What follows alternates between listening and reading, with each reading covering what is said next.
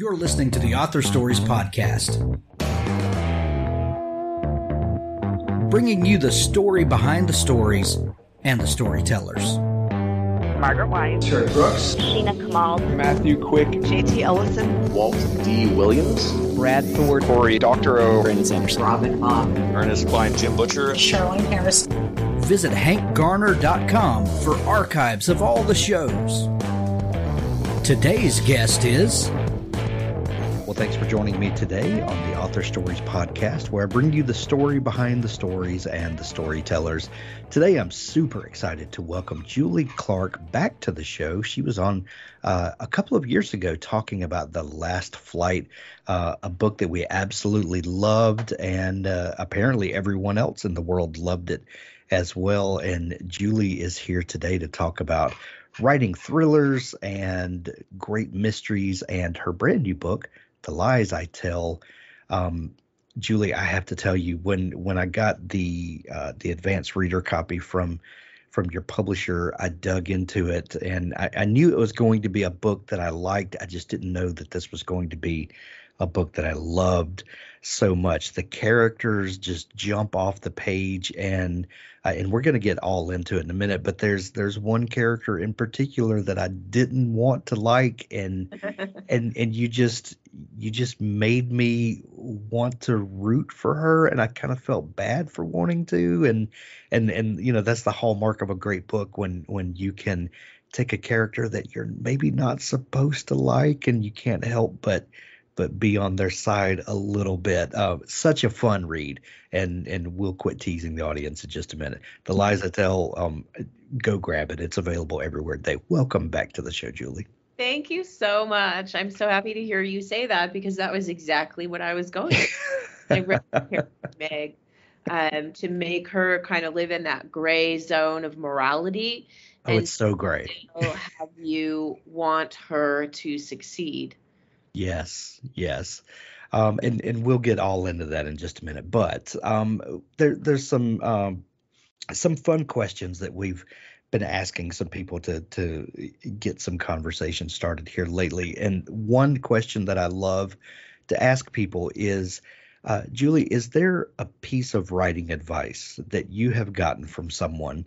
And a lot of people have something that immediately jumps to mind. That one, a piece of writing advice that you hold dear, that has been a big help to you, and that you reflect on often, or is there a piece of writing advice that was so terrible that it's laughable at this point? Do you have anything that sticks out to you? I always cite this phrase that I got from a book that I read a long time ago on craft, and the author is Sandra Schofield, and the book is called The Scene Book, SCENE, like as in a movie scene or a chapter scene. Sure. And it was in her introduction, actually. Like, I didn't even get very far into the book until I was like, well, that was completely worth the money I spent on this book. Just this little piece of advice that I wrote on a note card and taped up next to my computer when I was just starting to write with the dream of publication someday. And it's pretty simple. It's 2 steps that will pretty much take you from aspiring writer to published writer. And that is, number 1, think of yourself as a worker. And number 2, show up at the job. And that's it. That's all you need to do. And that was the best writing advice that I've ever seen anywhere that resonated with me. And every time I felt like, this is just, I'm never going to get anywhere with this. No one's ever going to want to represent me, or no one's ever going to want to buy this book, or no one's ever going to want to read this book. If you think of yourself as a worker and you show up at the job every day, you will eventually get to a place where all of those things will happen. I love it. And I love that. That there's so much magic that comes with writing, that, ideas just pop in from nowhere or from everywhere. And there's so much serendipity that comes with writing. But there's also, this sense of being a craftsman, and a craftsman shows up and works on his or her craft every day and gets better and better and better. And it's that uncomfortable walk between those two things, and acknowledging when the serendipity is real, and also acknowledging when butt in the chair is the thing that gets you through the day to day. Yes. I mean, absolutely. You can sit there and think about crafting beautiful sentences all day long, but if you're not sitting in that chair every day, they're only ideas. They're not actually anything that you're doing. Right. Exactly. Julie, when did you know that you wanted to be a novelist, and not just as a kid thinking, oh, I want to write stories one day? When did you realize this is going to be something that I actually pursue? I'm gonna do the craft of it, and one day I'm going to get published. What was there an awakening moment for you? I do think that when I was around 44, 45 or so, or maybe even like 43, I had been teaching for a number of years, and I was feeling kind of like, I mean, I can get by on a teacher's salary just fine, but it will always be something where I need to watch my pennies and make choices about where I shop. And I thought, a lot of my teacher friends have outside jobs besides teaching. Like they work on the side as, Pilates instructors, or they work on the side at a bookstore, and I didn't really want to do any of those things. I'd always wanted to be a writer. I'd always wanted to write for publication. And my boys were really little at the time. They were probably in preschool, and preschool in Los Angeles is very, very expensive. It is pretty much the cost of a 1-bedroom apartment. And so it was really tight. And so I remember thinking, you know what, I've always wanted to write, so I'm going to write a book, and then I'll sell the book, and then I'll be able to pay for preschool. And that was really my goal, of like just having enough money so that I wouldn't need to worry about whether I could pay my bills every month. And so that started me on the path of just like, I'm really going to do this. I've got to do this. I'm tired of living like this. I want to make some extra money. And, I wasn't really thinking about writing an income in the sense like this will soon be my major source of income. I just wanted some breathing room, a couple $1,000s a month would have been just fine. And so I didn't realize how long it would take to write a book, get published, even see any money at all. By the time I actually published my first book in 2018, I was, my boys were in, the 4th grade and the 3rd and the 2nd grade. And it was like, yeah, that's just, so it was many years after preschool was over that I finally achieved my goal of that. But I don't want to say that took a long time, because I think for a lot of people who have the goal of publication, it takes much, much longer than that. Some people are working at this for 5, 10, 15 years. And so I feel very fortunate that it happened as quickly for me as it did, within a matter of a few years. Right. And now this is your 3rd book that you published, right? Yes, it is. So looking back at your catalog, The Ones We Choose, that first book that you published, and then with the Last Flight, which was right. the one we talked about last time, and now The Lies I Tell, and I'm seeing an interesting growth trajectory from The Ones We Choose to The Lies I Tell. Now, The Ones We Choose was a magnificent book, and it had some mysterious elements to it, but I wouldn't call it a mystery. No. It was a straight up like women's fiction book. Yeah. And there were some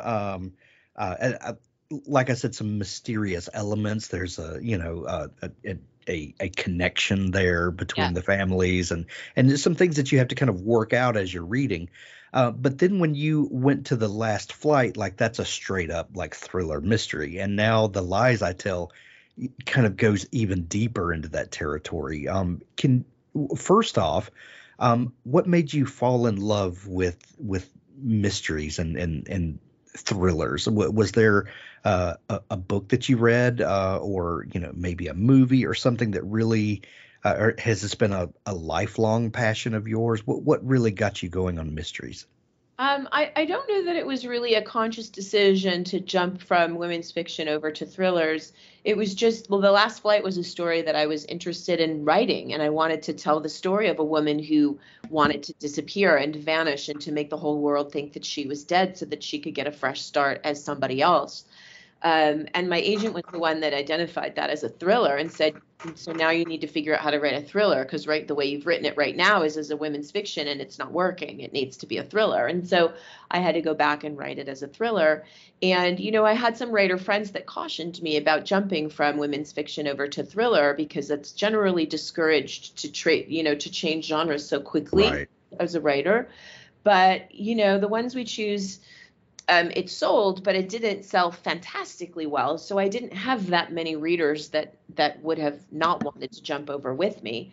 And the other thing was that, my agent, who is amazing and brilliant, and, she has always maintained that, that her writers just write whatever they want to write and let her worry about selling it. Like, that's her job. It's not something for us to worry about. And it's really freeing to know that you have somebody in your corner who's like, nope, you do what you want to do. You tell the story that you want to tell, and then we will figure out how to market it, how to sell it, and where we want to position it. And, I'll work with the publisher on that, and you just write stories.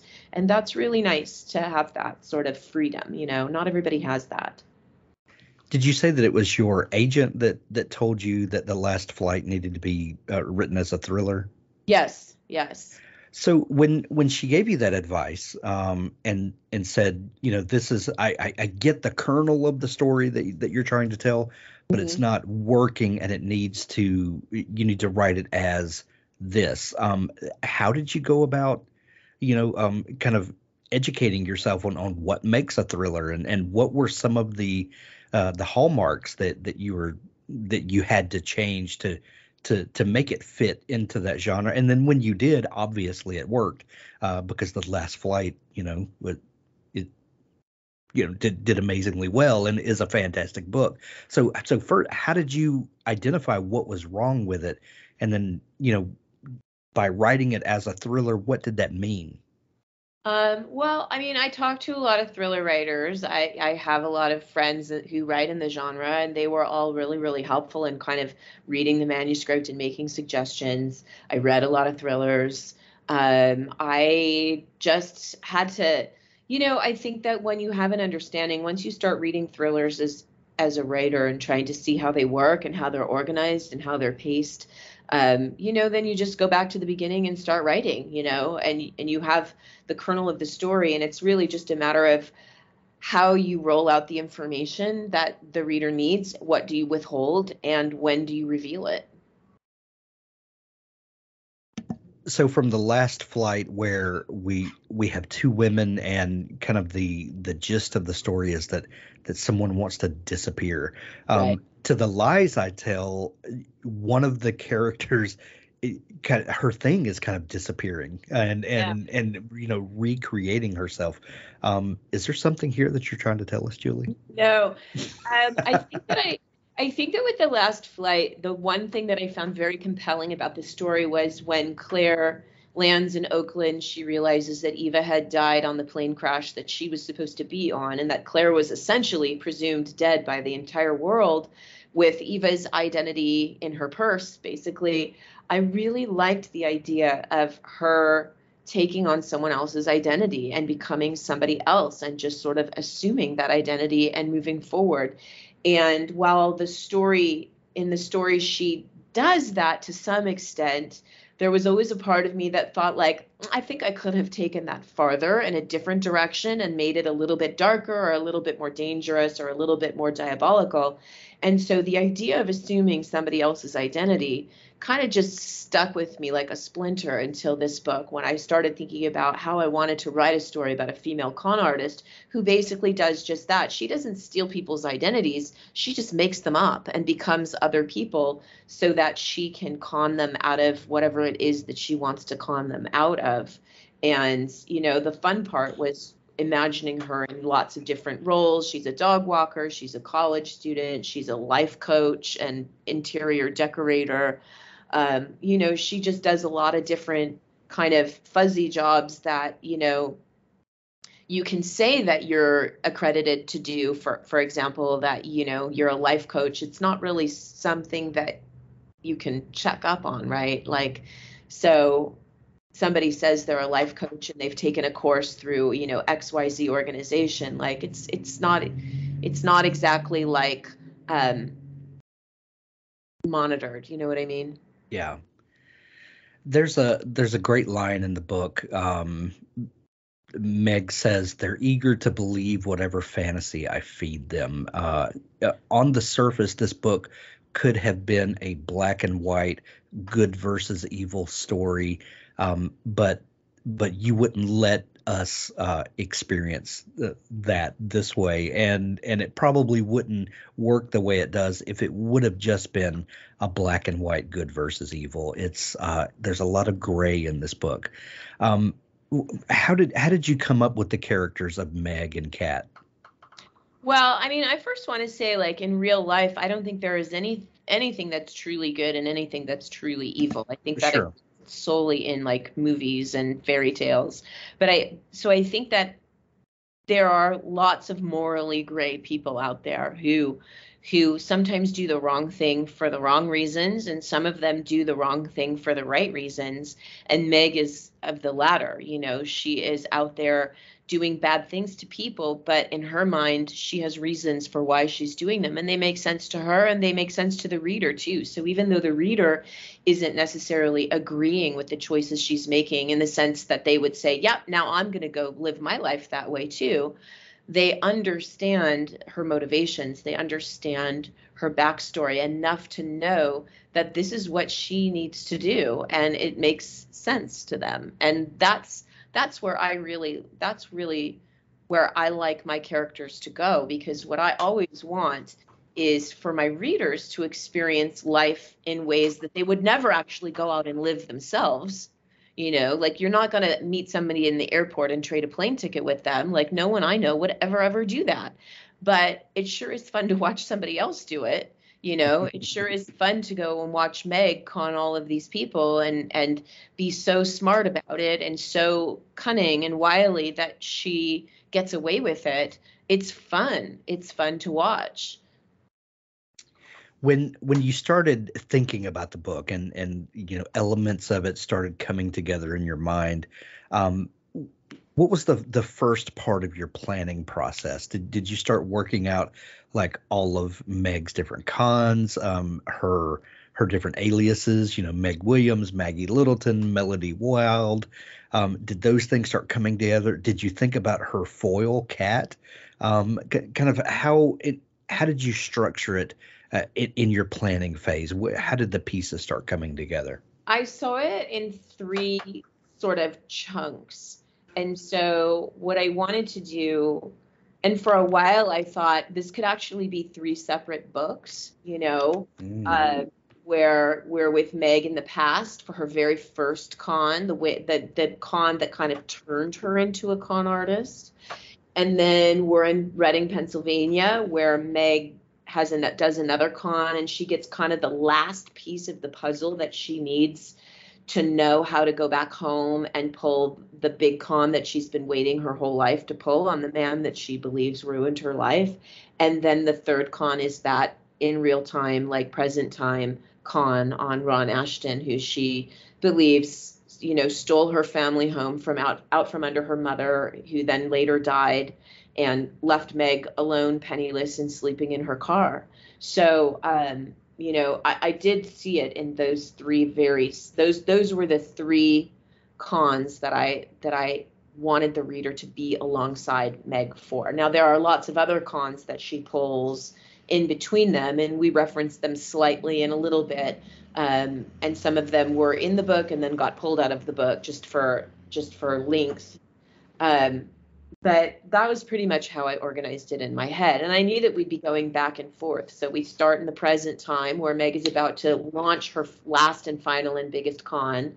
And then we go back in time and we're with her for the first con. And then we're back in the present time as Kat enters the story. And we see how Kat has her own areas of trauma and her desire to take Meg down. And then we go back in time with Meg to 2 years ago for that last con that put everything in place for her to come back and be successful here. So I knew it would be back and forth in time as well. By having the character of Meg and kind of showing some of her background so that we kind of what makes her who she is, and she's not just a cardboard two-dimensional grifter. Were there ever times where how do I say this, where she became kind of a caricature there's a line you can cross where the person like this, the flawed character, almost becomes kind of a folk hero, where they do all these bad things, but you're so tied to them that you can't see any of their flaws. And I guess the thing I'm like a Robin Hood sort of character. That was that ever a line that you bumped up against and said, okay, now I need to kind of dial this back because she's not perfect. We understand she has motivations, and these things are prompting her to do the things that she's doing, but she's not necessarily a hero. How do you go, how do you navigate that line, which is kind of the other side of the character? I mean, I definitely didn't want her to be, a folk hero. And I think that, a lot of people, though, even though they root for her and she's their favorite character and they, are inspired by her in a lot of ways, I do think that, she's still doing the wrong thing. Her reasons make sense to her, but the rest of us who are reading her story can certainly recognize the fact that, like, Meg maybe needs to get some therapy, and she needs to figure something else out as far as how to move on with her life. Which I think if she were actually a real life friend of mine telling me, this is what I'm going to do because he deserves it and it's been 10 years, I would definitely say, like, maybe, you need to work on this, like, but I think for the sake of fiction, though, which is where we all go to escape and live lives that we would never want to live in real life, it's the perfect place to go, especially these days when so many women in the world are feeling powerless and feeling like we're going backwards as far as, women's rights and things like that go. Like, it's alarming and it's frustrating. And somebody asked me the other day, like, are you feeling, a sense of feminist rage that seems to be coming out in your books? And I think my answer is an unequivocal yes, I am. And I think a lot of other women that I know are too. The character of Kat is kind of the perfect foil for Meg. I don't know if foil is the right word, but she's a perfect contrast to her. Yeah. Where did Kat come from, and what was the process of thinking, maybe these characters need to be linked. Maybe there needs to be a personal connection for Kat for it to work properly. It did, yes. And for Kat, I originally had her just wanting the story of encountering Meg or hearing about Meg 10 years ago and pitching the idea to her editor at the LA Times, and her editor saying, no, we're not going to write that story. Sorry, it's not compelling enough. And Kat just really knowing that this was her story. This was the story that she was meant to tell. It didn't feel like enough, like, to be waiting 10 years for something like that seems a bit of a stretch. And again, you go back to, like, maybe Kat, like, move on, like, she's gone, like, get over it and come up with a different idea, And so I had to make it more personal. And so what I ended up doing was Kat ends up being collateral damage on a con that Meg pulled 10 years ago. And Kat lost her career. She's now, she got yanked out of the, fast track in the newspaper industry for investigative journalism. And she now writes clickbait, articles for blog posts and things. And, she gets paid pennies per word, and she hates it. She's miserable, and she can't seem to break back in to the business in any meaningful way. And she believes that it's because she has unresolved business with Meg. And she also believes that this is the story that she can tell to not only bring Meg down, but to get her own sense of justice, her own sense of revenge to the woman who she believes was partially responsible, not entirely responsible, but partially responsible for putting Kat in the path of somebody that traumatized her. And, Kat is flawed as well, but at least she is self-aware enough to know that even though this is what she wants, and even though she believes this is what she needs in order to move past what happened 10 years ago, she knows it's not entirely rational. She knows that, she is probably casting Meg in a bigger role than is deserved, but it almost doesn't matter because this is the path that Kat has chosen, and Kat is going to pursue it until the very end. Julie, you talked about how you envision the book in these three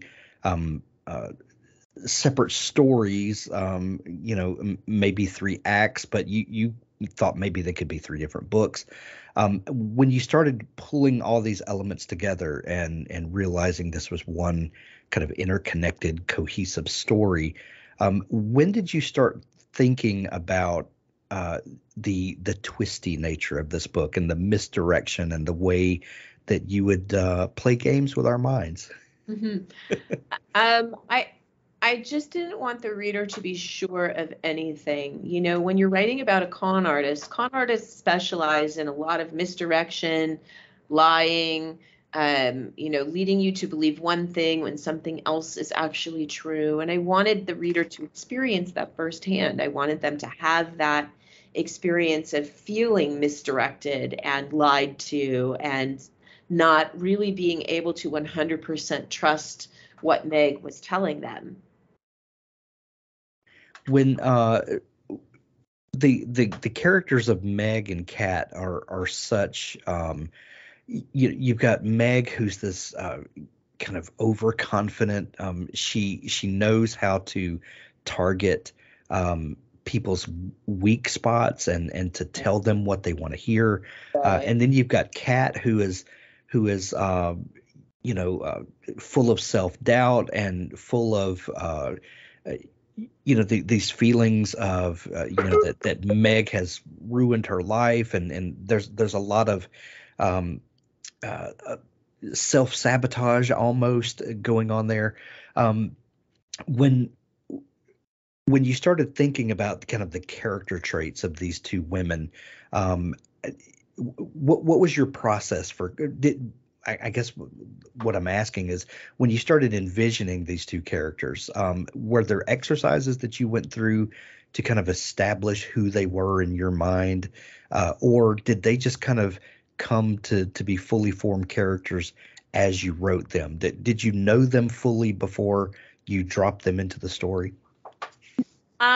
I knew enough of them to kind of know what their voices were going to sound like and kind of how I wanted them to play off each other, but they definitely changed and grew and developed into more three-dimensional people as I revised and kept working on the book. But that always happens. Right.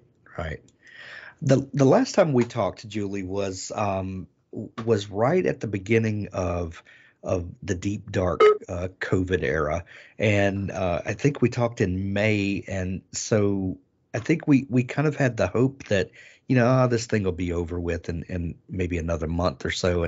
And summer will hit and everything will be, joyous again. And that wasn't exactly the way it played out. Yeah. But, you had a major book launch at the beginning of that period.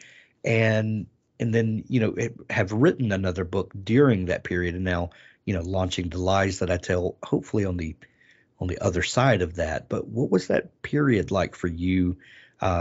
Did you and your family weather that okay, for one? And how did that affect your creative life? We weathered it fine. We're a family of introverts, and so it didn't feel that different to us, other than we weren't doing the very little socializing that we do. And it was nice to be home, with the kids and stuff. I just feel like, to have that time together when they were on the verge of, being teenagers and leaving the house, I think will always kind of be special to all of us. And my creativity was pretty much the same. I mean, my schedule was the same. I wake up early, I write in the morning, then I do my day job and work, and and so it didn't really impact my creativity in the sense that, it was I wasn't more productive and I wasn't less productive. I didn't use COVID to push more hours of writing per day. I didn't feel the need to do that. I like to work at the pace that I work at. And, it leaves a lot of time for me to think and ponder and rest and go back and look at things with fresh eyes. And I think sometimes when you try to add hours of writing work per day, you lose some of that space in your head that you need to actually move the story forward. You think that you're working and you think that you're being productive because you're working for more hours a day, but those hours are much less productive than they would be. Sure. Julie, if we know anything about the publishing industry, The Lies I Tell has probably been off your desk for a good number of months now, and revisions that have completed, and it's been in the publishing process for a while. What are you working on right now? Can you tell us anything about your next project? Not too much about it. It's a story of a man whose brother and sister were brutally murdered when he was 15, and he was suspected of committing the crime, though nobody could ever prove it. And he grows up to be a very, very famous horror author. So it's about him and his daughter and, the quest for what actually happened back then in 1975. Ooh, I can't wait to see what you come up with there. The Lies I Tell, available everywhere now. Go grab it today. Go visit your local bookstore, or visit Amazon and get the Kindle edition or the hardcover or Audible audiobook. Whatever format you prefer, The Lies I Tell is a must-have for this summer reading season. Julie, this has been so much fun catching up. Thank you for taking time to come back on the show. Thank you so much, Hank. It was a pleasure to be here.